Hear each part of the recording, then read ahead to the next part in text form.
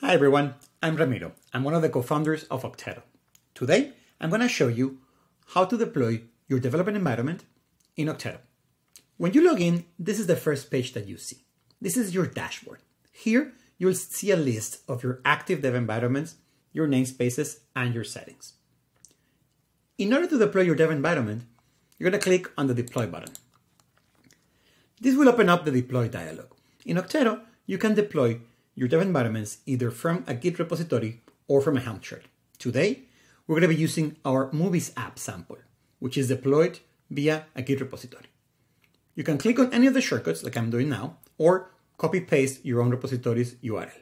And then you get to pick your branch. In this case, I'm going to leave it empty, so Okteto will just use the default branch of my repo. Click deploy and let Okteto do its job. The first thing Okteto is going to do is clone the repository and look for an Okteto pipeline file. This is a special file that tells Okteto how to deploy your dev environment.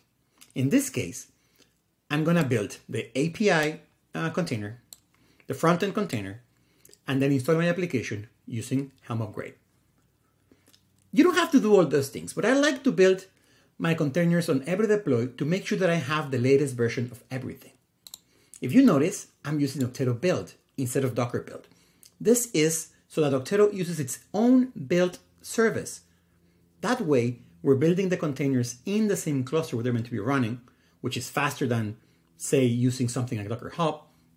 And it also takes advantage of the pre-stored caches that are there. Every time you build your image, the cache will be stored there, ready for it to be used the next time.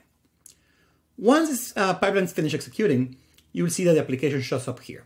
In this case, the Movies app has three components: the API, the front end, and MongoDB. You'll see that each of them is running. You can click here to see the state of it, the logs. This can be one pod or multiple pods depending on your application. And more importantly, you can also see the endpoints of that component. If you click on the pipeline, you'll see the build pipeline logs and all the endpoints of your application. And it's one of the coolest parts about Okteto.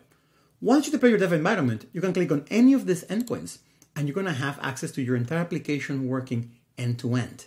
This is the same app that you're going to have in staging, in production, but just for you on your personal namespace. In this case, I already went see the UI, but I could also access the API. Let's say in this case, /API is not implemented, but what about /API/movies? This is working the same way as it would do when I'm calling the API. And this is how you deploy your own development environment with Okteto. It's this simple.